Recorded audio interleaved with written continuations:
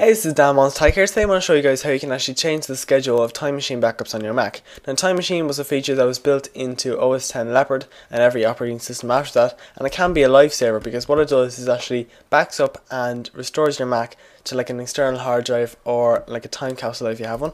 So I'm just going to go into Time Machine here with my desktop folder. So if I want to go actually back in time here, I can just use the timeline on the right or these arrows. So I'm just going back to the 2nd of September 2009, and here's a file here that was on my desktop on that day. So you can see here that it was just a screenshot that I took. So if I want to restore that, I just click the restore button down here and it brings it back to my current desktop. So it is a very handy application, and as I said, it can be a lifesaver sometimes. But the only problem with it is that it backs up every hour, and that can be a little stressful on your Mac. It can like make your Mac a bit slower. So if you want to actually change the schedule of like how often it actually backs up, you can use this application down here called Time Machine Editor. So I'll just open this up, and what this does is actually allows you just to change the schedule of Time Machine backups.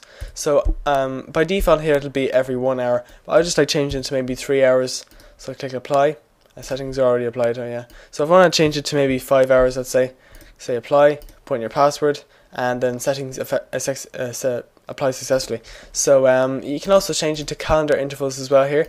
So if I want to change it to maybe weekly on Wednesday, to maybe, let's see, 4 o'clock in the afternoon, and I might want to add another schedule here, daily at 12.